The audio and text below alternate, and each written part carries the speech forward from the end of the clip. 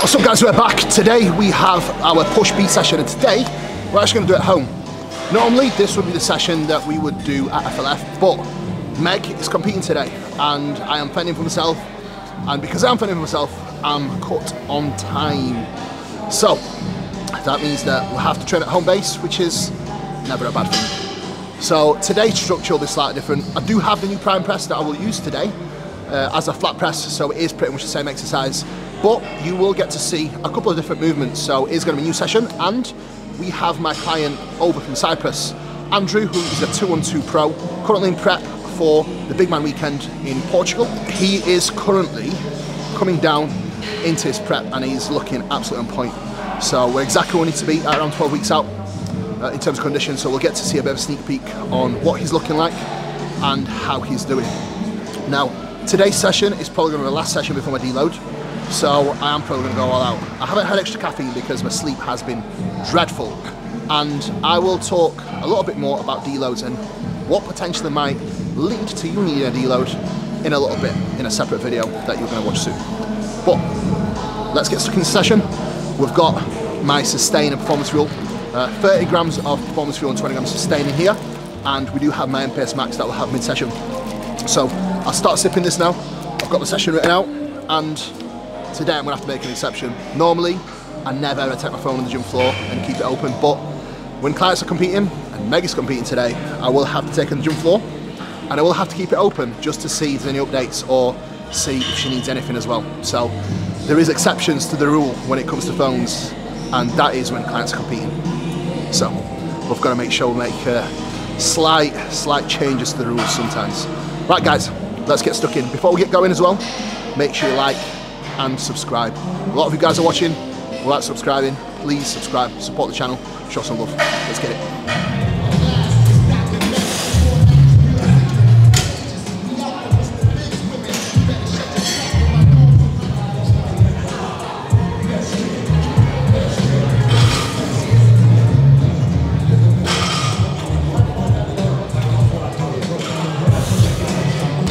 No, my training is my mobility. Core work is spinal mobility. Pullovers is mobility. So I don't actually do mobility work. I actually do exercises that cover my mobility, which makes a massive difference to not only priming yourself for actual work, but keeping yourself in check.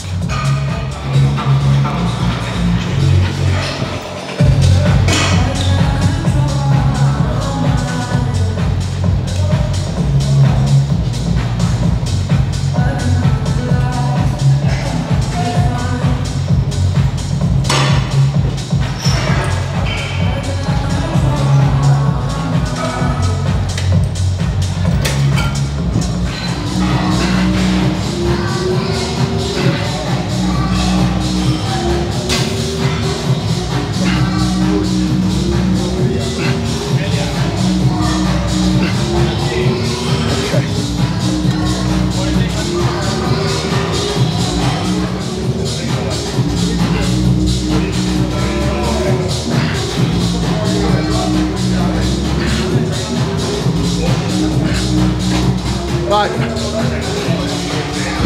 post bilateral work, and you experience any pain or discomfort working bilaterally, so both arms at a time, try working unilaterally. Not only will you be able to line yourself up better with any machine that you're using, but it also allows you to focus on truly isolating your delt. Working one arm at a time always lends itself to a much better precision, and I do feel like most people can actually get more out of unilateral work when it comes to side delts and when it comes to delt training in general. Rather than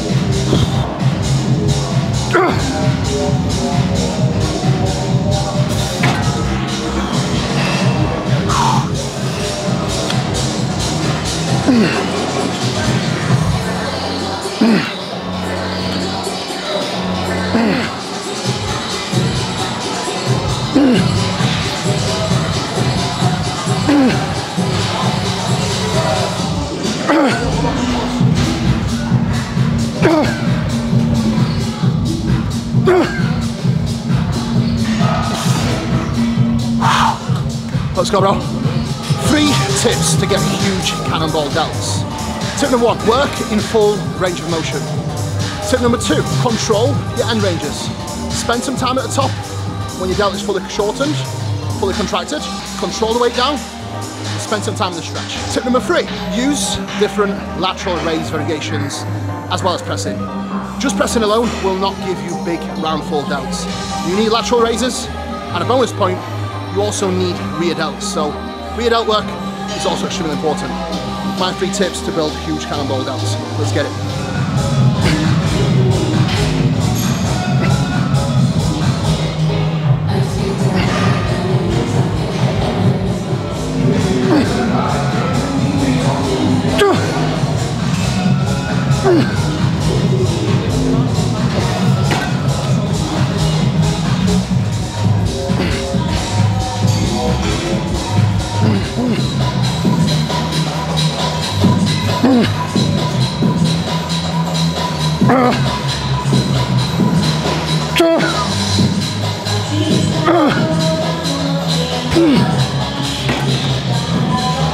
Fucking hell.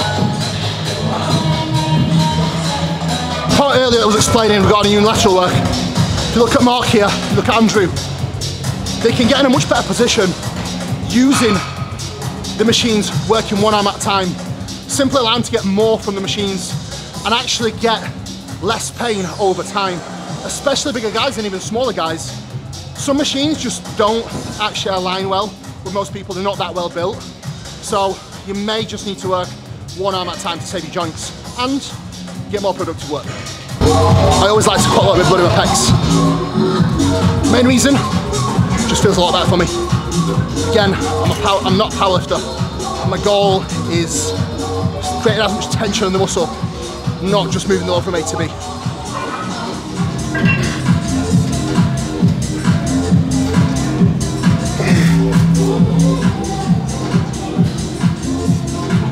That'll do it. Beautiful. Let's get it.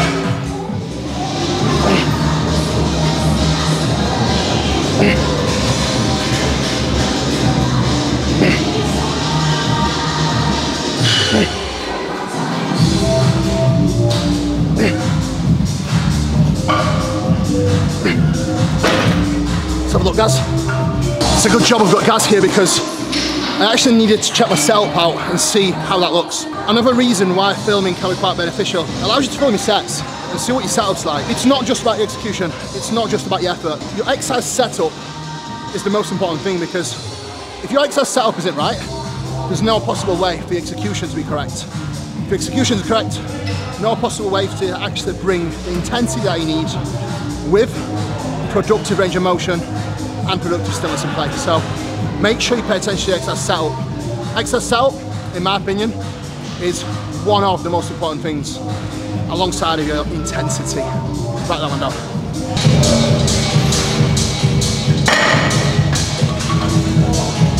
Yeah.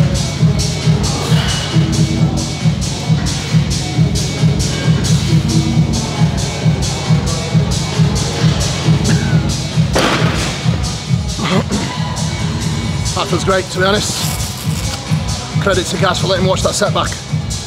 Tips for all your pressing movements, whether you're in a Smith machine or any machine press. When you get your position alignment, make sure that your joints stay stacked. So what I mean by that is, if you're watching this video right now, my fist is directly stacked over my elbow at all times. That will allow me to actually generate the most output and keep not only my joint integrity intact, but it will allow me to perform to the best of my ability. So, pressing rules, keep your joints stacked. Fist stays directly over the elbow. If you want to get the most out of your pressing, stay safe and make the most progress. Write that down.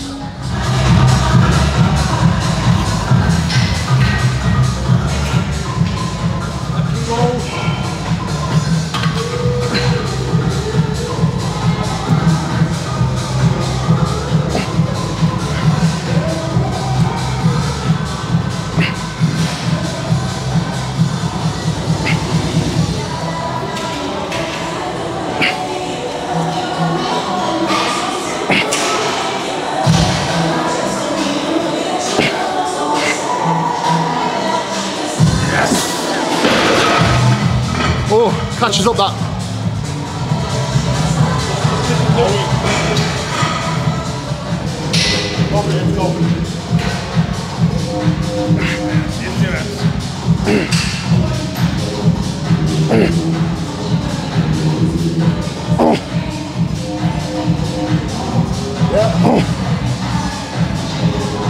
Beautiful. Yes. Oh.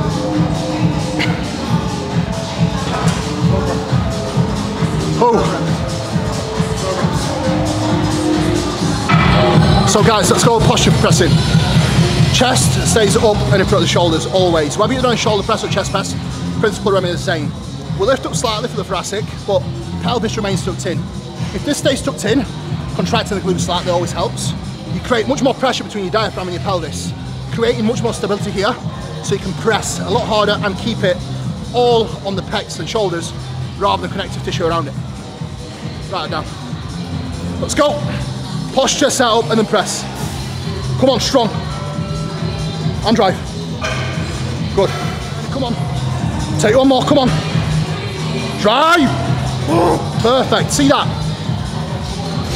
His posture really played him a favour here because he actually had the power to press all the way through. Beforehand, he used to fail on reps like this because his posture wasn't there. So posture plays a massive role in creating more stability. More stability you have, more strength, more output, better gains.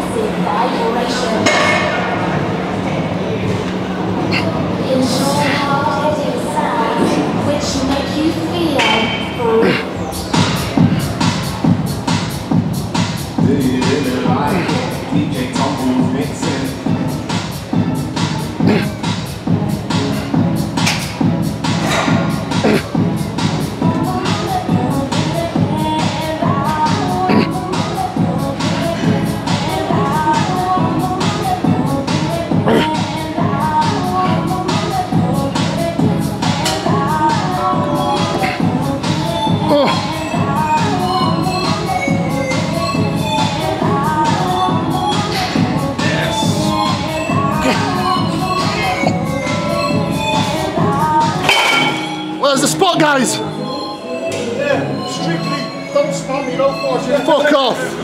That's it, push yourself in hard, come on. Use that back pad, come on, push yourself in. Push yourself into the pad, come on. Strong, come on, good. Push yourself in hard. Good, come on. Push yourself in. Good. Come on, push yourself in hard. Yeah. Drive, all the way. All the way, beautiful rep. That's the rep, excellent. Good, well done.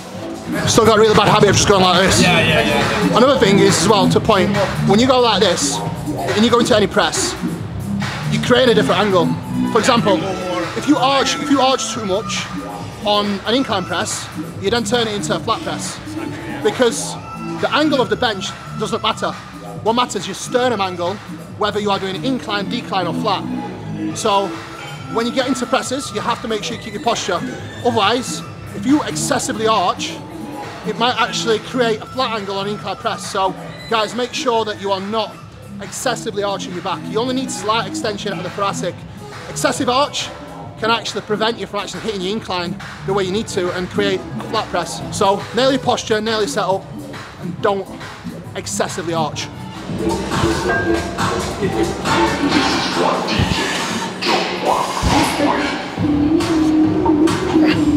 That's what like big squeeze.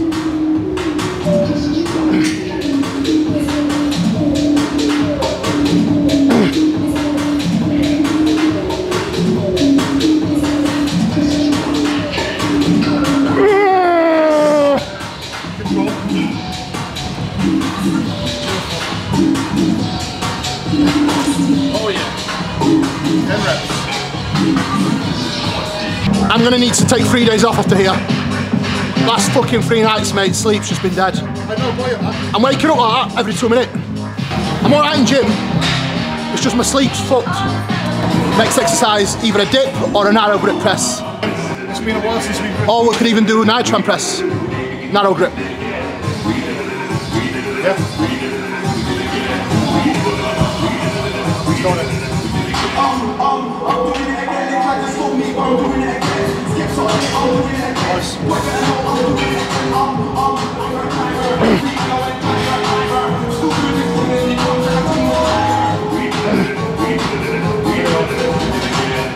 Yes. Make it up. Make it easy. Make it easy. Yes. That's the rep. Yeah.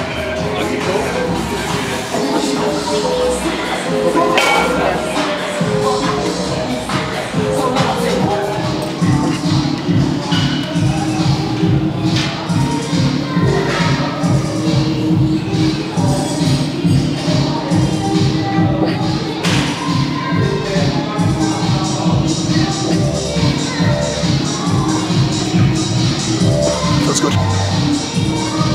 Actually, it feels really good. It's impossible to completely isolate your tricep on this movement, so don't try and do that.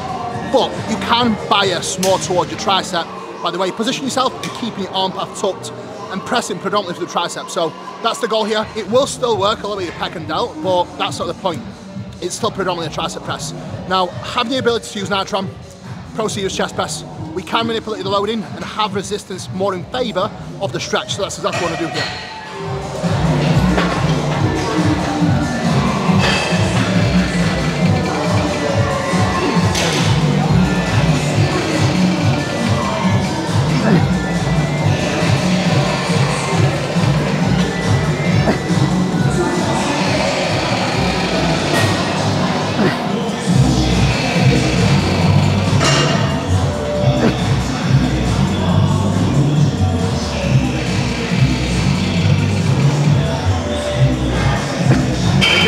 Your rep, there you go.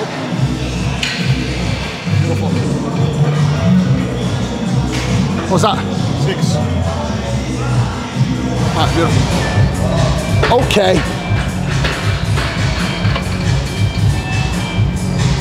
Oh.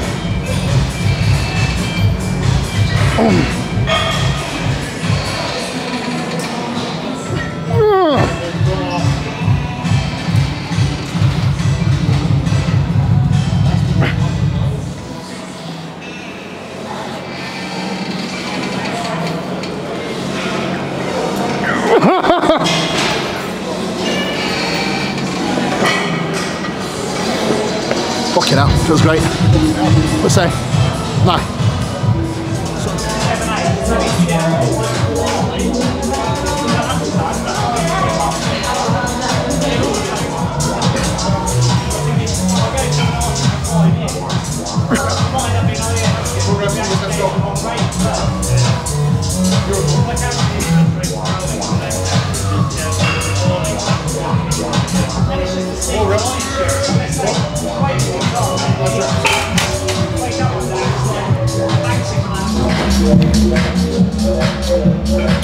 That's my protein serving done. 25 grams of PS Max down the hatch. Essentials.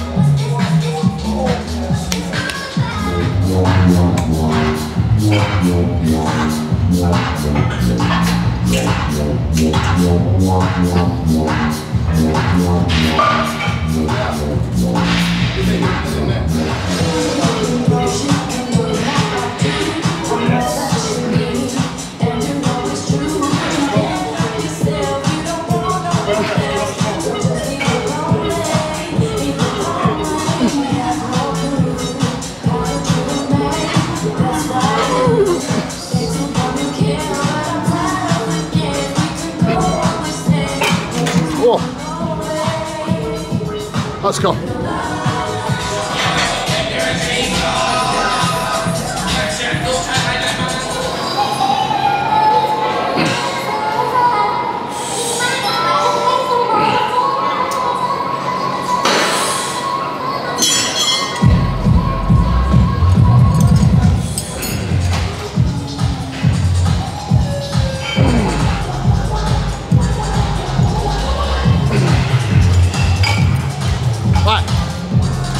Cross body tricep extension.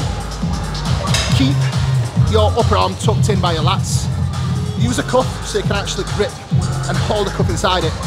Then I want you to think about pressing your fist down and back. Pause once you fully extend through your arm. Spend a little bit of time there, then come into the stretch. As you are coming to the stretch, keep your elbow in a fixed position and allow your forearm to jam into your bicep. You really want to make sure you get the full range of motion, spend a little bit of time in the stretch, then extend down and back. Keep your posture, stay in a fixed position, core braced, and make sure you work in rep range between 10 to 15 reps. Write it down.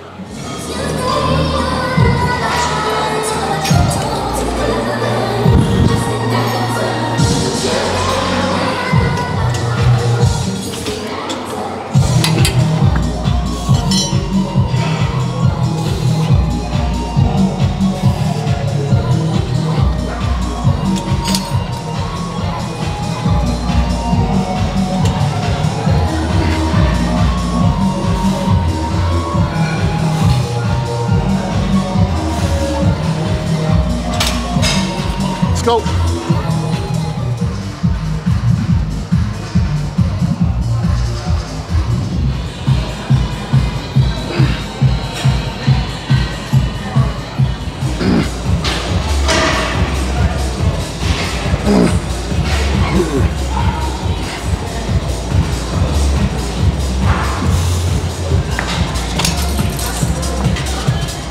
But not least for the push session, we've got the lying cable lateral. I do have two different variations of these cables. I have a lying cable Y raise and a lying cable lateral. The reason why I'm doing this lying on the floor, just ease of setup. I think dragging a bench over, for one, it's effort that I put to my sets. Secondly, you're never going to be able to get your bench in a perfect spot every time. However, you can put yourself in a perfect spot, aligning your knees in line with the red handles every single time. So my preference is doing them lying on the floor. And the clothes can always get washed. Plus we've got cleanness, so happy days. So guys, if you're doing a lateral raise, try a lying down variation. It's definitely very, very good.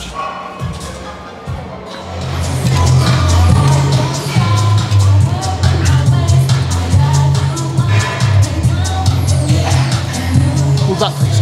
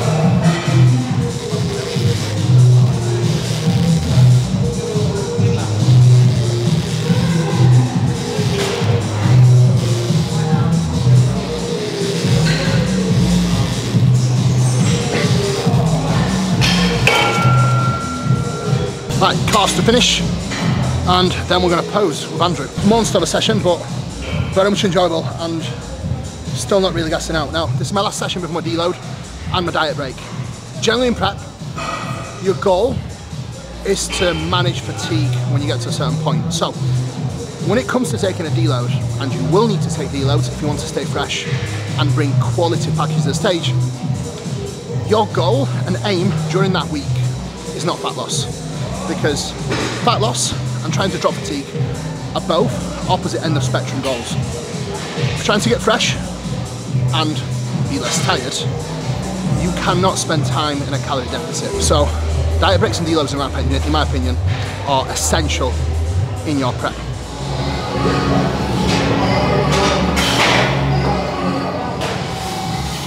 That's better. Sit into your leg more. That's better. Bring that shoulder down more. Yes. Way fucking better. Do side triceps with the same leg as you do side chest.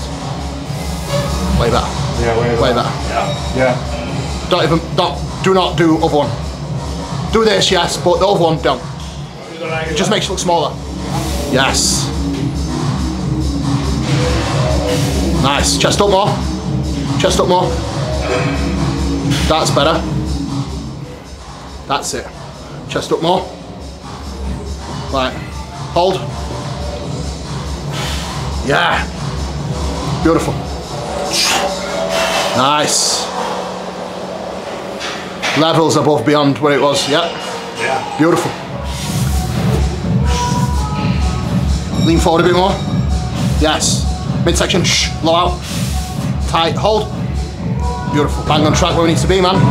Fullness is nice, man. Really? Yeah. I feel flat as a pancake. You're not. You're not. It's just in your head, mate. You don't feel flat. You're probably thinking you're flat because you've dropped a bit of weight, but you just look leaner. You've still got a lot of pop in you, so you're definitely not flat. You're exactly where you need to be. The conditions, bang on. Right, guys, that is the session wrapped up. Very decent session, all things considering, and I am definitely smashed. My sleep has been extremely poor the past 2-3 nights. 4 nights actually. I'm okay when I get in the gym, but I can definitely feel some signs of me needing to pull back. So I'm going to do before I completely wreck myself, and more on how to deload in the video that has gone live. So give it a watch and you'll know exactly how to deload yourself. Guys, thanks so much for tuning in. Take care. Peace out for now.